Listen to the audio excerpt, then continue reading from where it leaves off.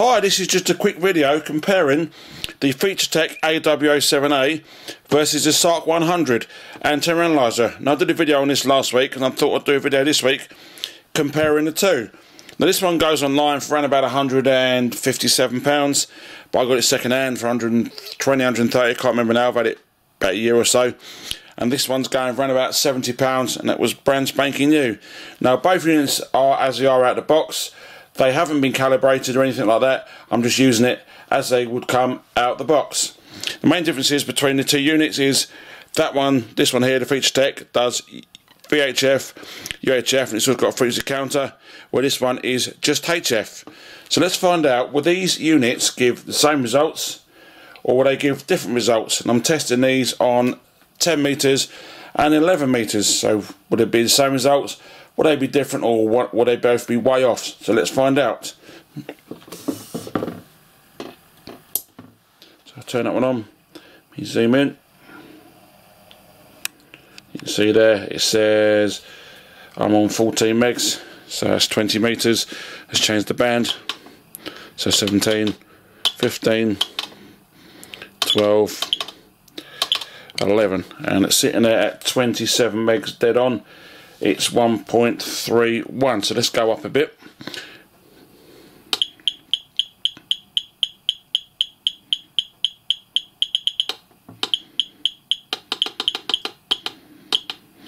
So 27,300 is giving us 1.13. So write that down. Let's go up again.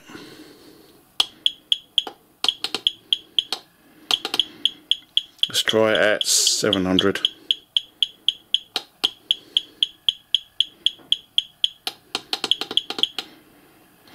$27,700 is giving us 1.07.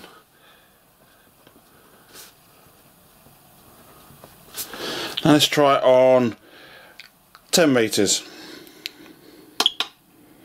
Band here at 10 meters, and let's go down. I want to do just 28. It should get a bit faster in a sec. Come on. There we go.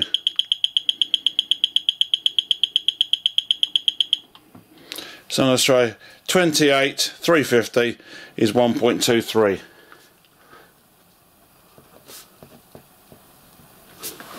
So let's go up again. We'll do it about 700 again.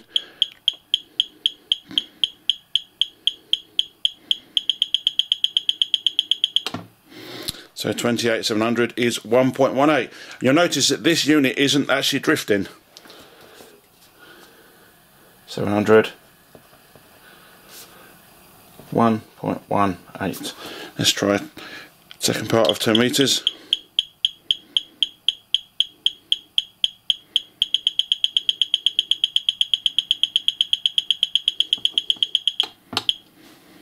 Let's try 350 like the other one. So 29,350, 1.05.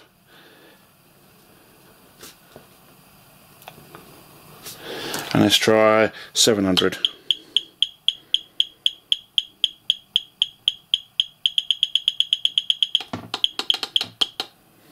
And 700 is 1.3. So now, would the other unit give us similar results, or would it give us completely different? Let's find out. Zoom out.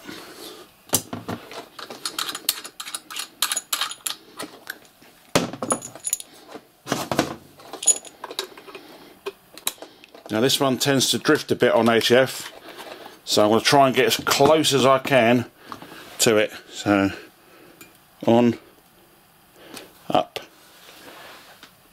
up again, and bandy. Let me zoom in.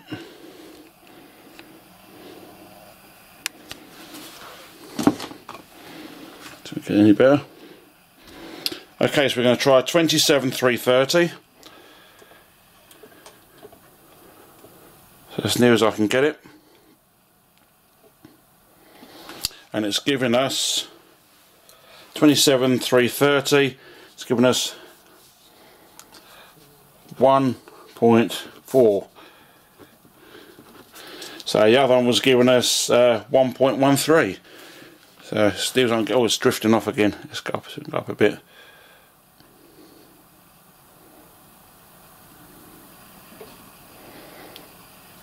So it's drifting. Okay, so let's try 27,700.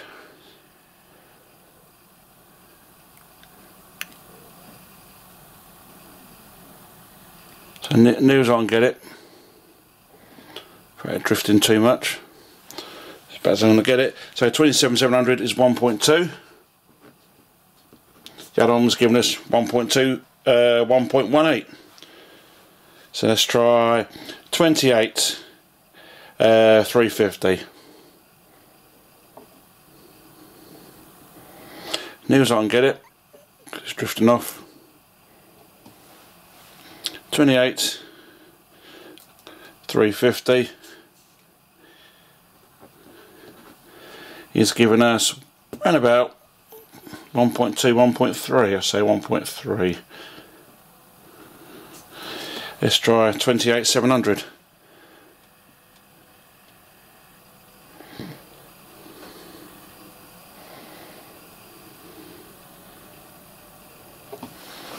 So I can't get it 700.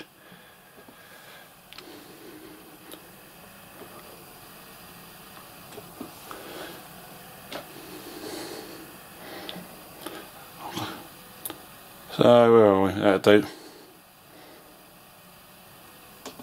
708. There are 1.2. Can't get it bang on 700. So 700. 1.2. The other unit gave us 1.18. So let's try 29,350.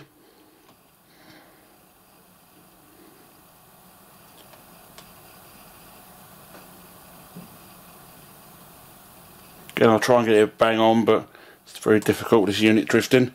That'll do. 350, say around about 350, 1.3. And we'll try it on 700, so 29,700.